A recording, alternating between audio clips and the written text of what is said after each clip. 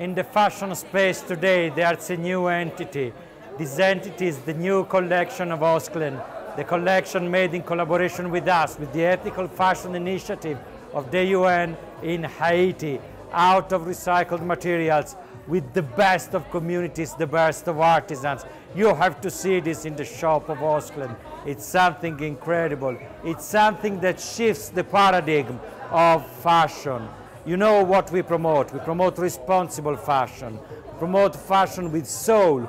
We promote fashion with a beautiful story behind it. But this is something more. This is our vision joined with the vision of Osklen, the vision of the most innovative of all fashion houses here in America. Get this collection with you. It's something incredible.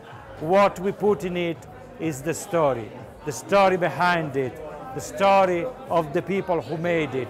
And it's a certified story. It's not the story that we invented. What Oscar puts is design and commitment to a better world. And a better world is achievable. It's something we can build and achieve together by being responsible. Responsible fashion. That's the future of fashion.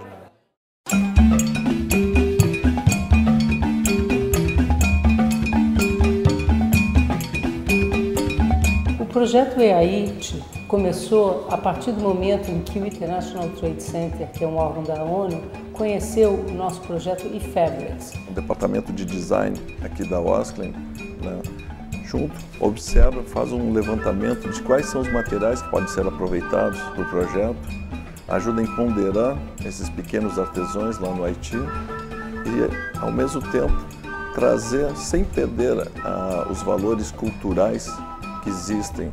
E nós verificamos que o material mais à mão, mais fácil, vamos dizer, manuseio, seria materiais feitos com sucata. Fios telefônicos, peças antigas de automóveis, enfim, os mais diversos possíveis.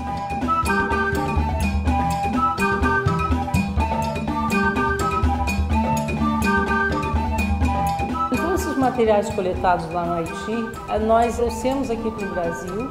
E a Ana B, ela desenvolveu essas peças, que são confeccionadas lá no Haiti. Então, o design é brasileiro, mas a confecção, a produção é no Haiti. Então, isso é uma maneira que a gente encontrou de reverter a renda, de gerar renda e trabalho para essa população que tem tanta necessidade. E essa relação de trabalhar, manter, né, a questão artesanal, aprimorando ela com os conceitos, né, e métodos que nós temos para a criação de modas e acessórios, etc. Usando os materiais que estão lá, largados no lixo e tudo, transformando isso em produto desejável, é aquela tese nossa, né, do novo luxo.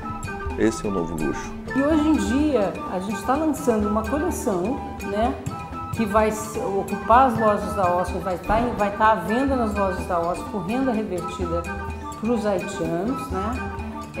E vai estar à venda também em diversos outros locais, graças ao trabalho do ITC. Pensando também numa economia onde o homem e a questão ambiental e social estão em primeiro plano. Então isso é o que a gente chama de economia verde. Então esse é mais um dos projetos que a Osklen faz em colaboração com o Instituto-e e agora com o ITC, de sucesso. É um sucesso, foi um sucesso de vendas, já estamos fazendo um novo pedido e continuando o projeto pelo longo período que durar.